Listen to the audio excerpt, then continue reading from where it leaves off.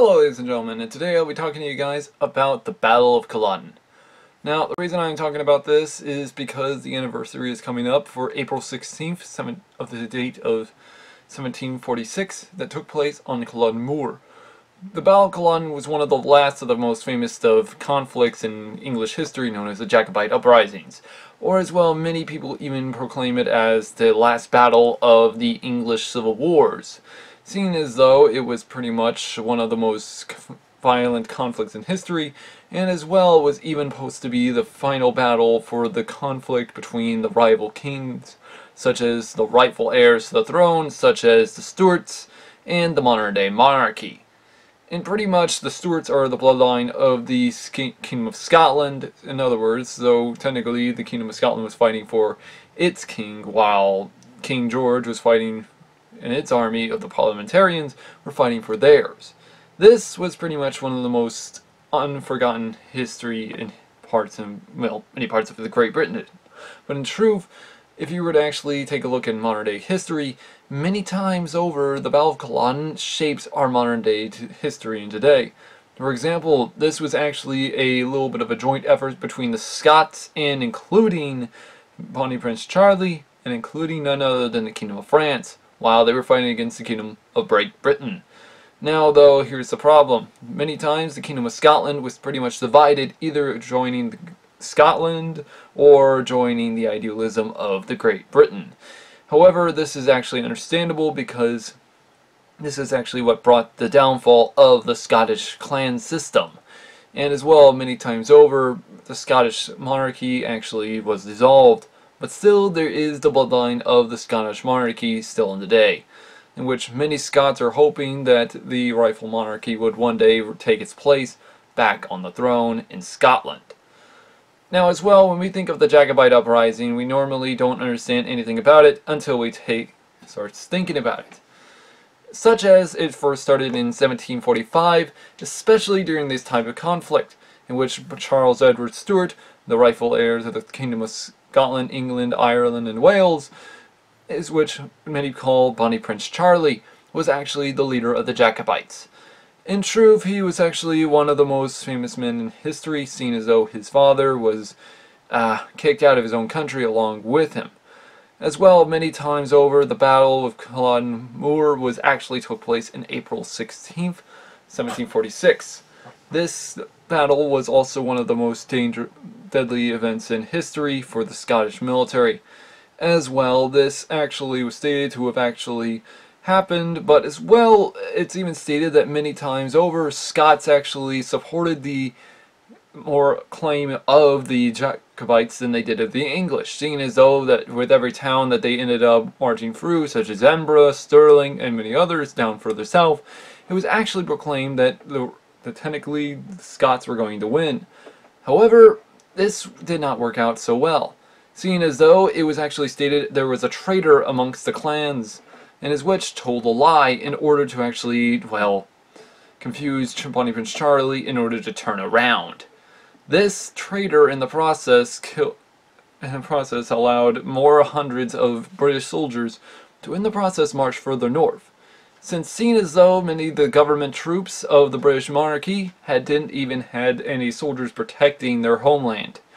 In fact, there wasn't even that many soldiers in the process. And as well, it was even stated that London was on the verge of collapse. As well, King George himself had actually fled the country in order to make sure to not be killed. However, though, as I stated, because of this little traitor, we could not actually understand of why this actually happened. Many say money, many say other things. But it is stated that upon this happening, that it took place, the Scottish army marched north in order to regroup. However, when the government troops in the process followed them, it was actually stated that there were around 8,000 British troops and as well 10 guns and 6 mortars, while the Jacobites only had 7,000 and including 12 guns. In other words, around cannons.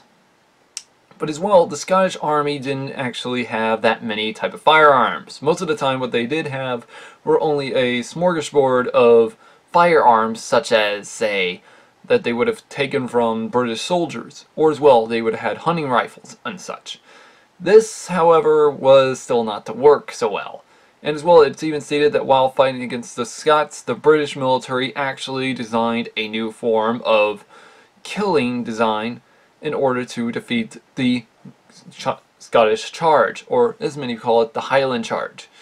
This was known as, technically as we might see still today in the type of form of history, instead of stabbing from the front, they would actually stab to the side, in other words to their right, and into the exposed flank of the Jacobite shield. In other words, we could actually see this sometime around during the time and era when we see the Roman Empire, for example. When it came to the Imperial Age in Rome, they did this as well. Instead of stabbing forward, they stabbed to their right in order to kill the person from their exposed area. So you can see why this was actually an effective way in killing them. Though as well, the Scottish weaponry was mainly of type of pole arms, Scottish broadswords, dirks, and including the famous Scottish targe, which had a spike in the middle in order to actually be used as a three-way weapon.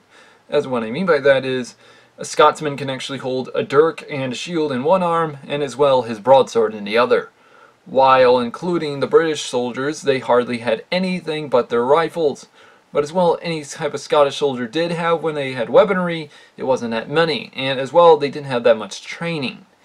Though it is stated that while fighting against the British, the Scots actually had more morale on their side. Though it was stated the Battle of Culloden could never have happened if the Scots had actually attacked them in a night assault. And in the process, they could have actually won. Problem is, though, it was so hard and difficult to understand of where they were going that many Scots were even demoralized and including exhausted from the previous night and could not actually attack. So, by the time it came to April 16th, it was actually estimated that around 240 to 400 casualties of the British military were killed, and as well 1,000 were wounded, while the Jacobites suffered around 2,000 killed and wounded. As well, another 154 captured. As well with France, it was around 222 captured.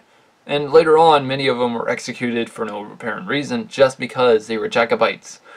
And including, though, this is actually why the Battle of Culloden was known as the Massacre at Culloden, seeing as though the commander-in-charge, Duke of Cumberland, was actually even given the title the Butcher, which, if you guys can understand why, he would have actually gone as far as killing up to a 100-mile radius of the field just to actually uncover Jacobites. Even men, women, and children that weren't even part of the conflict were even killed. As well, many years later, it was even stated that Cumberland was actually taking a rank off of his, well, military. In doing so, it actually caused him to actually lose a rank because of this massacre.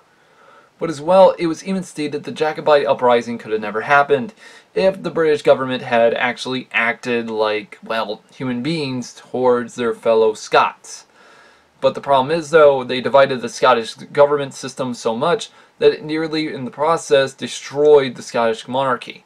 As well, it's even stated that many Scotsmen actually chose to fight for the government soldiers mainly because of the fact of clan rivalries. Yes, that's correct. Clan rivalries were the main cause of many reasons why Scotland was disunified at this point in time. As well, they actually chose the government army, in which were mainly of redcoat divisions from Britain. However, it's even stated that while fighting in this type of division, many of them were actually also slaughtered, and in the process, they was even stated that they were even arrested sometime later. As well, many of the Scots that actually managed to survive the conflict in the Jacobite uprising, it was actually stated they either fled to France or the Americas in order to find a better life, and as well even took part in the ensuing conflict of the American Revolution.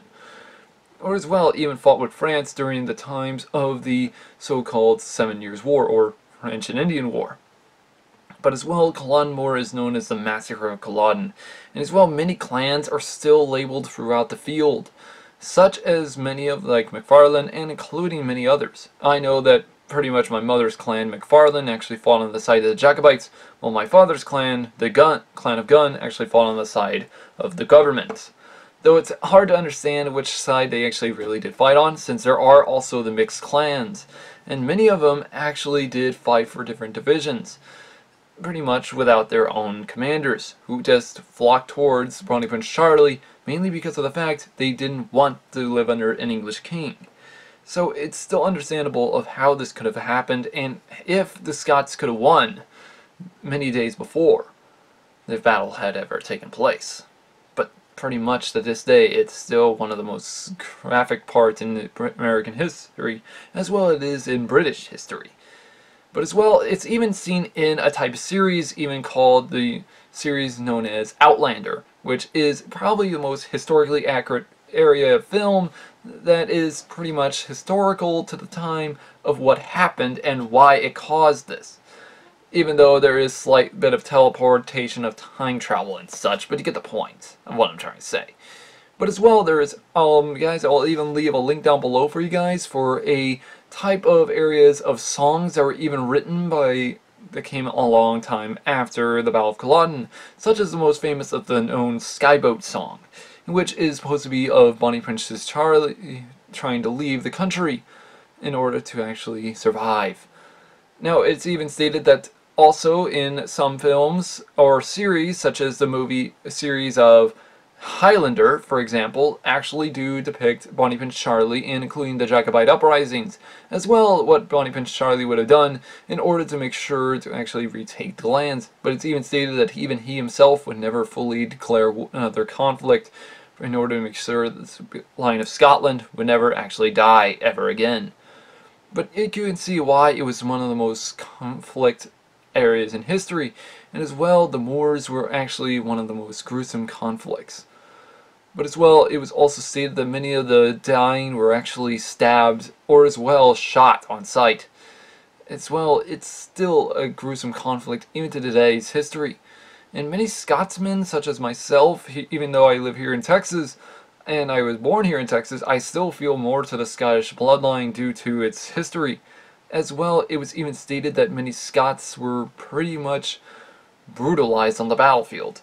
And as well, due to its conflict of area, it was even stated that many Scots were, well, just left Scotland even after this event.